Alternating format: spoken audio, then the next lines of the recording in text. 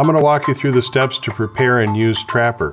On the label, you can get some important information. The first is the working pressure, 12 to 20 atmospheres, and the second is the adjustable feature on the telescope. It shows you that there's a single black line for the 90 centimeter mark and a double black line for the 100 centimeter mark. Trapper can be used in a 6, 7, or an 8 French guide. The next step is to prepare Trapper catheter. You want to purge the air out of Trapper. You're going to attach a syringe or an inflation device with either 50% contrast or sterile saline. Holding it vertical, you're going to pull a vacuum and purge the air from the manifold. Then you're going to remove the air bubbles, reattach, and pull vacuum again until you see the air bubbles coming out through the manifold. That will let you know that all the air has been removed from the balloon and replaced with contrast. If you see a steady flow of air, that may be an indication that the product is damaged and you should pull a fresh trapping balloon. Now that the air has been purged out of Trapper, the next step is to set the telescope. It comes out of the packaging preset for a 90 centimeter guide. If you have a 90 centimeter guide, do not adjust the telescope. Otherwise, there's a risk Trapper could go out the end of the guide. Today we're using a 100 centimeter 6 French guide, so we need to adjust the telescope from the 90 centimeter position to the 100 centimeter position by moving the orange telescope until the stop is locked between the two black lines. This has exposed an additional 10 centimeters on the length of Trapper. Now that Trapper has been prepped, it's time to use Trapper.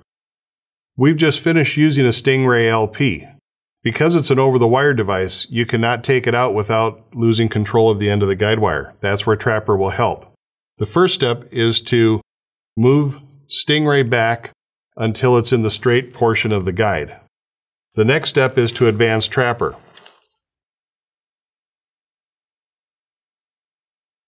Flush the guide and insert Trapper through the valve. You may advance Trapper without fluoral up to the stop.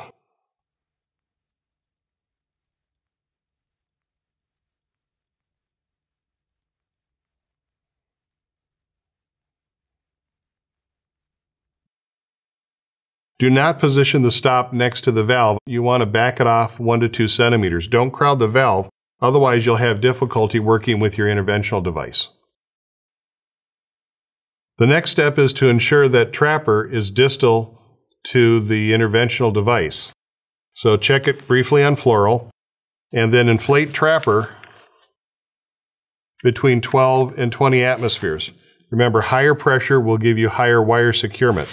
The rated burst pressure on Trapper is 20 atmospheres. Do not exceed it. Once Trapper is inflated, check for wire securement. If it's not good enough, remember you can inflate up to 20 atmospheres to get better securement. Once you're happy with the wire securement, carefully remove the interventional device. Trapper will hold it in place. You can see you've now lost control of the wire, but Trapper's holding it for you. Now that Stingray LP's been removed, if you want to use a second interventional device while Trapper is still inflated, load it on the wire and advance it. Here we have a Corsair microcatheter. We're going to advance it until we are just proximal to the Trapper balloon. And we have access to the wire. You can see the wires coming out now. And we're just proximal to the Trapper balloon. Now I'm going to pull a vacuum on Trapper. I have access to the wire, and now I can advance the microcatheter. If I want more room in the guide, or if I'm done with Trapper, what I can do is pull a vacuum and remove Trapper from the guide catheter. It's always important to back bleed every time you remove the trapping balloon, because there could be some air that gets sucked into the valve.